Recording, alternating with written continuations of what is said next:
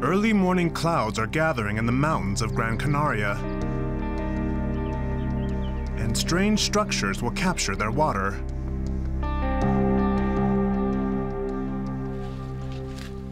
Saul Oliva is an environmental technician with the Life Nieblas project. He's showing a trainee the principle based on nature's model. Lichen can extract moisture from the air.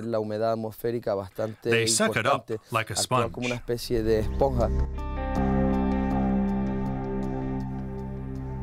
The unusual structures take advantage of a common phenomenon on the north side of Spain's Canary Islands. Clouds move in from the Atlantic and stall on the mountainsides.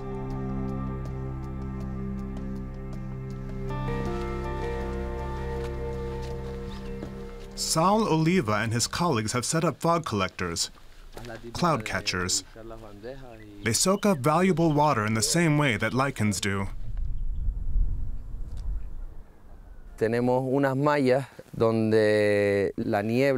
wind pushes the fog into these fine meshed nets. Tiny water droplets condense and grow into bigger drops, which then fall into the collector and flow into the tanks. They've collected 90,000 liters of water over 2 years. Water is scarce on Gran Canaria. The reservoirs are running dry. The arid conditions are making wildfires more frequent. In 2019, the island was hit by a devastating fire. 10,000 hectares of forest burned down. 9,000 people had to be evacuated. It's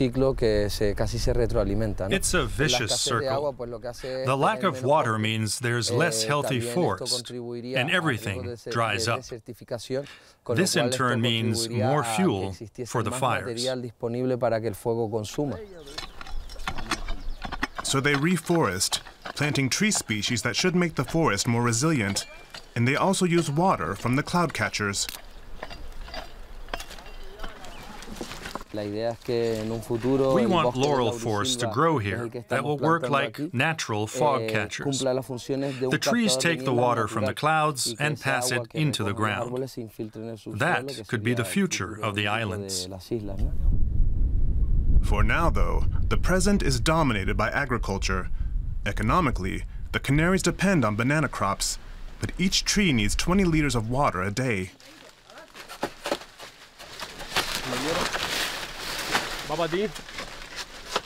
Juan Ramon Sosa works a plantation in the north of Gran Canaria.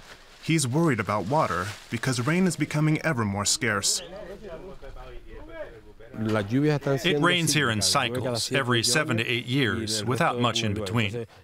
Reserves from a big rainfall only last for 1 or 2 years, so for the rest of the time, we have to find another way.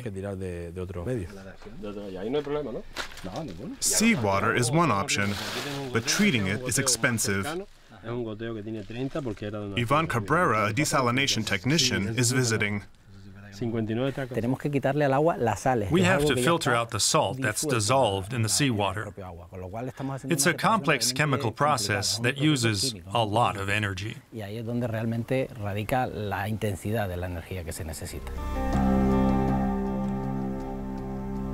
Could large-scale fields of fog catchers in the mountains be a solution?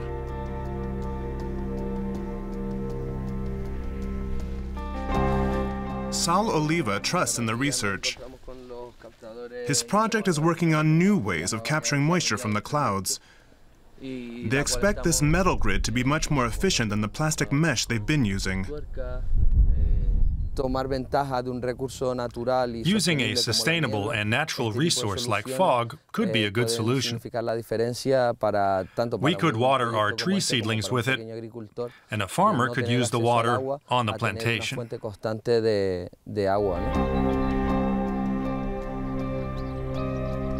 For that to work, though, clouds will have to continue to gather here on the mountainsides. If weather patterns change, cloud catchers might also fall victim to climate change.